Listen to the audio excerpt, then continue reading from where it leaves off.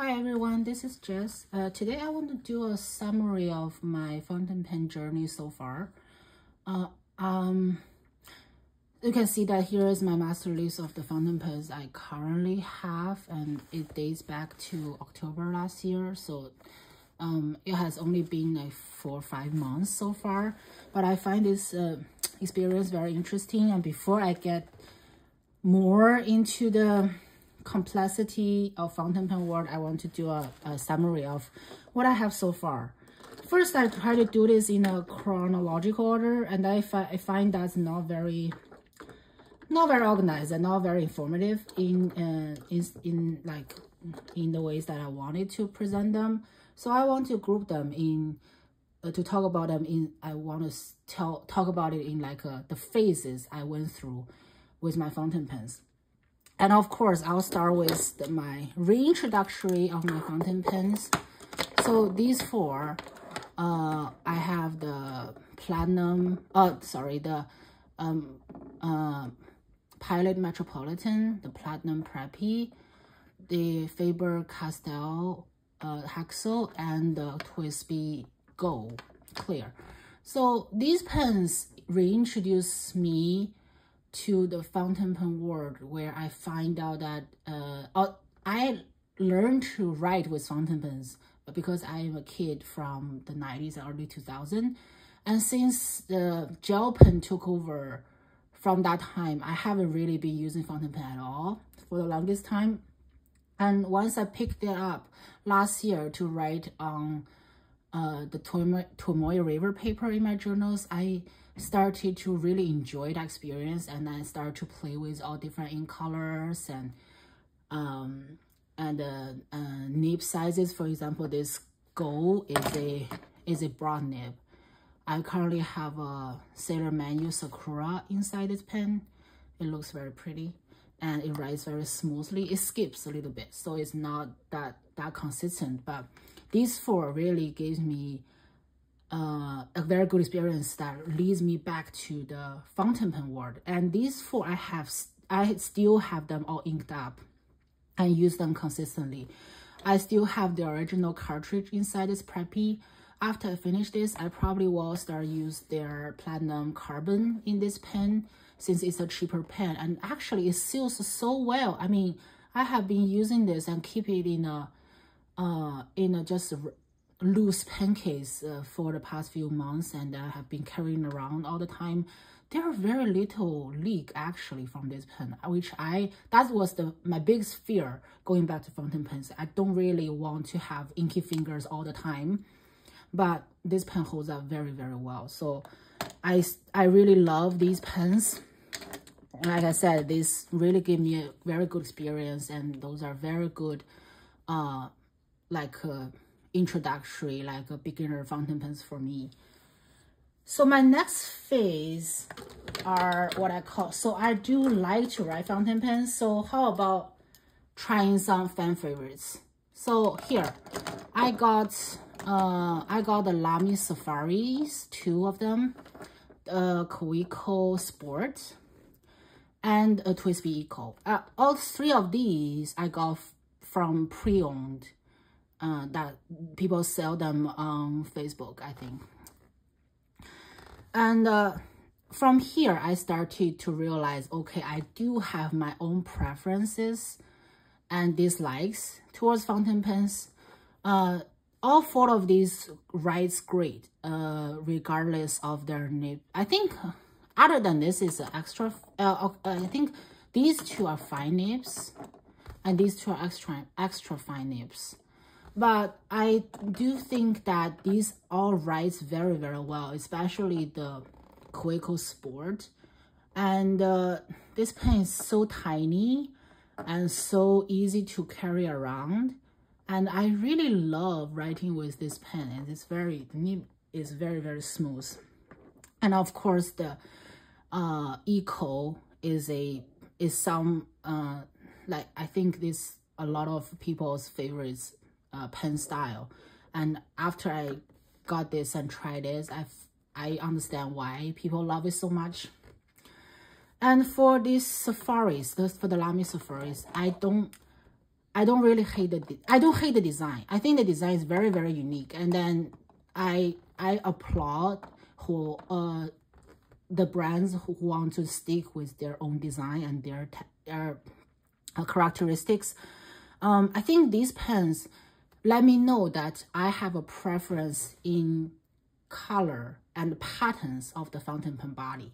So for the Lamy pens, I enjoy writing with this. I don't hate. I really like the grip, so your finger can rest at the right place for you to write, and also the ink window give you indication of how much ink you have left in here. And then these two also have some sort of feedback, which is somehow very enjoyable for me. I don't hate the feedback. I sometimes want them when I write on papers. But I find out that the things I don't really like is a hot pink like this. It's just not my color. That's also the reason why for all those designs in the Eco, I chose the cream with rose gold trims. I saw there are just so many different colors of these pens, and of course the Kaweco Sports has all those colorful design. I just find those not as appealing to me as a more subtle or like some sort of more intricate design. I just cannot see myself using this pen in any occasions where I probably will be using a fountain pen. So I guess like the color of the body is a big thing for me.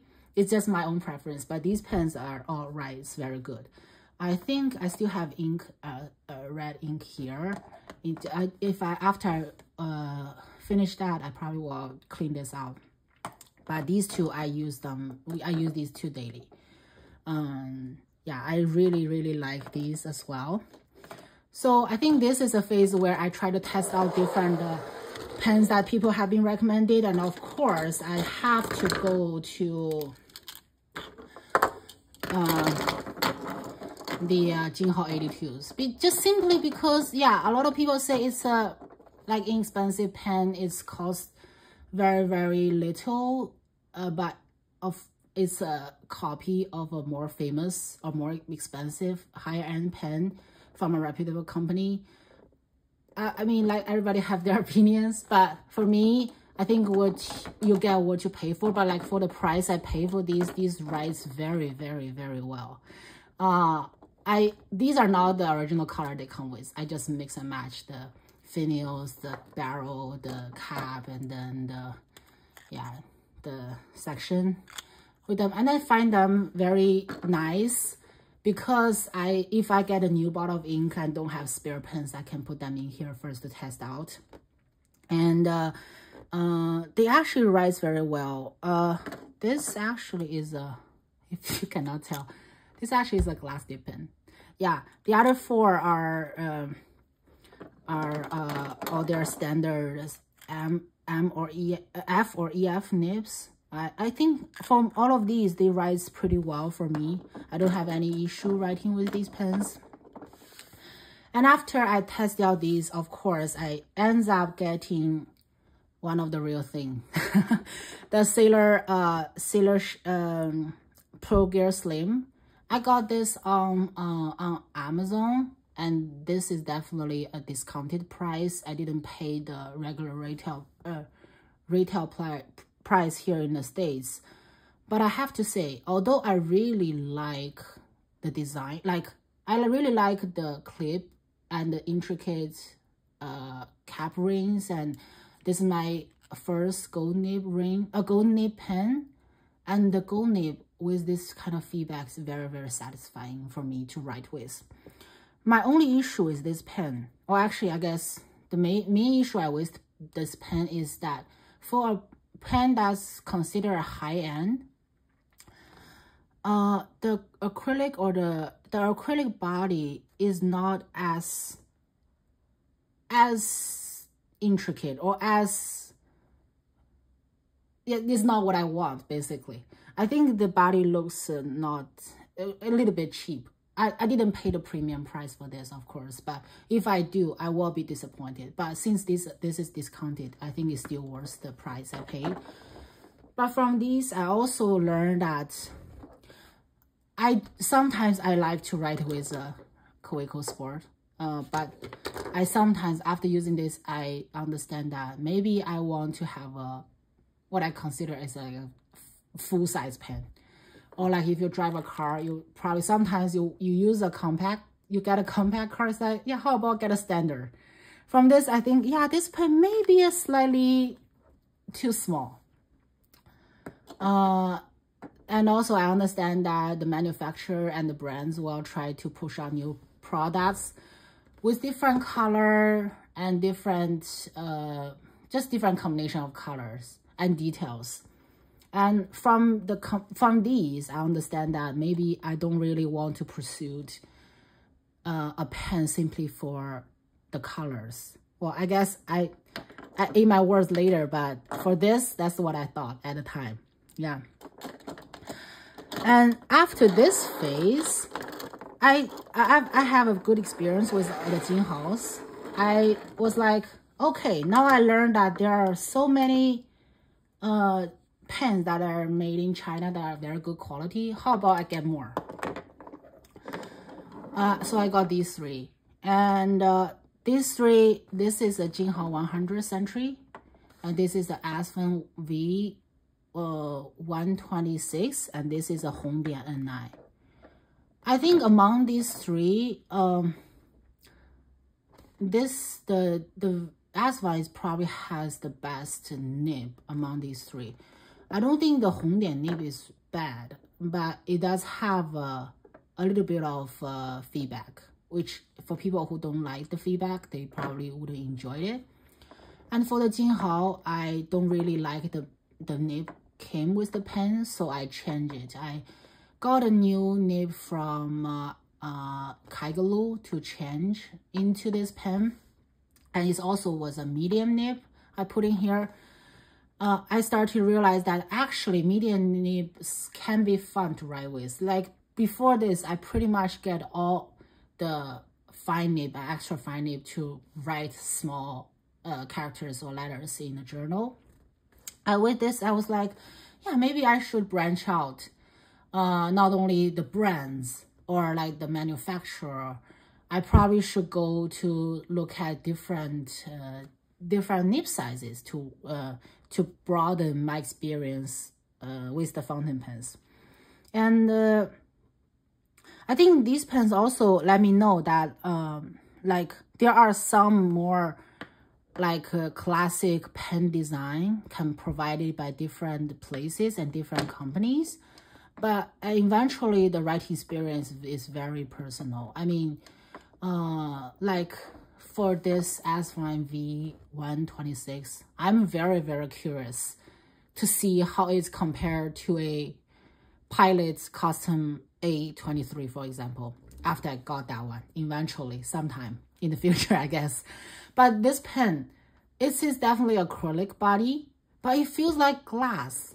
And then this frosted clear body with a demonstrator with a big nib, big number 6 nib, and the vacuum filler make this pen such a, like it feels like a premium pen for me. Although this costs less than $30, I think, on Amazon, which impresses me so much. So I guess I will still want to, I really enjoy like this pen specifically among these three, but I also understand that some of the pens they might, like especially for the Jinhao, they might not have the consistency some premium companies has. But nonetheless, I'm glad I tested out some of the very good or like reputable companies in China. And like I said, from this pen, I realized that the Kaweco I got, it actually only has the nib itself. It's not a nib section with feed. So I started to learn how to disassemble and reassemble a fountain pen, especially the nib section. And that's when I started to realize, yeah, I probably can branch out and test like different pen and nib combinations. That's when I want to see how different nib feels like for me. And so I got the Nahvalur Schulkill first with a fine nib and change it into double broad. And I really enjoy writing with this.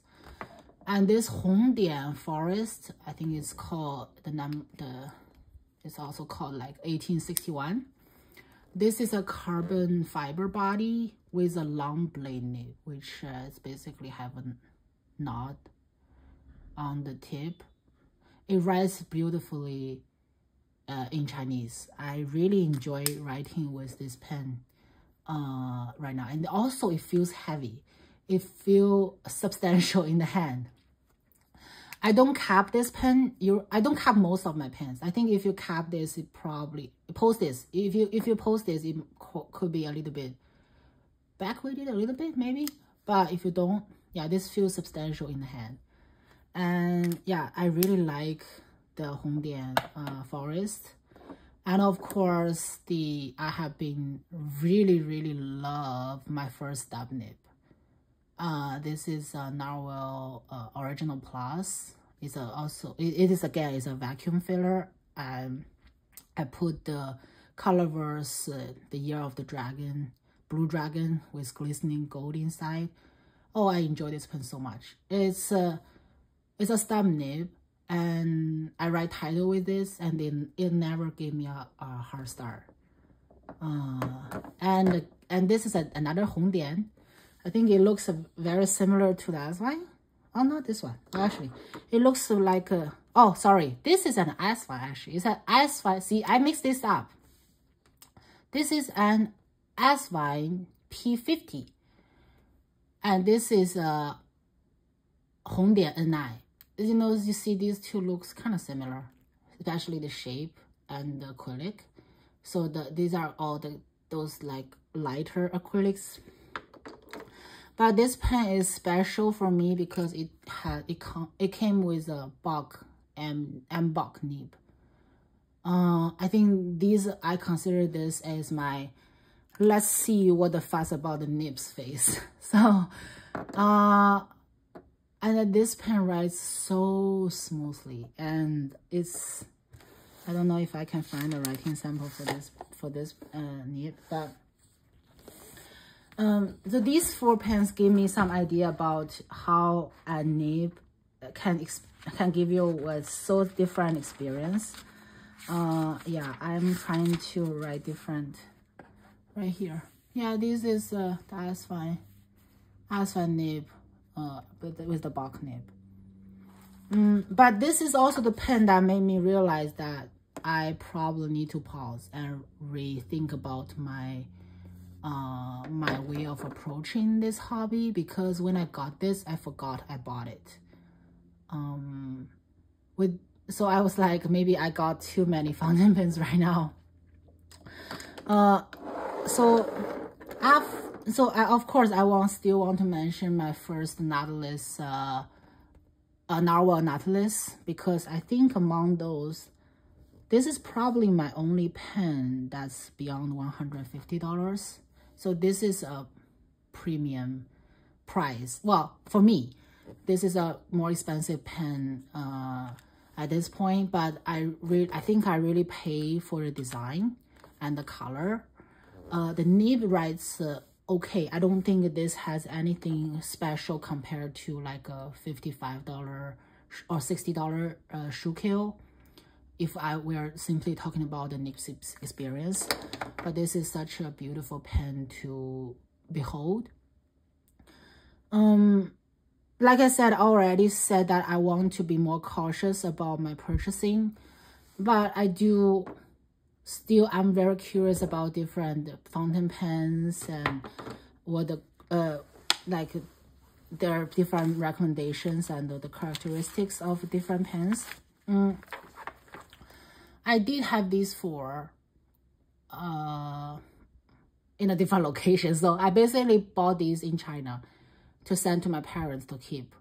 And these are all narwhal pens, and 2 of them are the Voyage models, and 2 of them are the Nautilus model. And the 2 Nautilus models are the year of the pen of the year, like a rabbit and dragon. Yeah, I don't know where I will get them, but the fact that I have them somewhere makes me kind of pretty happy. I think my next phase would probably be let's test out those classics. Or like the premium classics pen. So what I have in the mail are a Pilot Custom 742, a Platinum 3776, and a Sailor 1911 as standard. So like those are the big 3 Japanese companies, gold pen. That's our classics. So I also bought a second-hand Pelican M200. That's also in the mail. And I think eventually I have pre-ordered my first, like, I think that's the premium pen for me, which is the Leonardo Memento Zero Grande.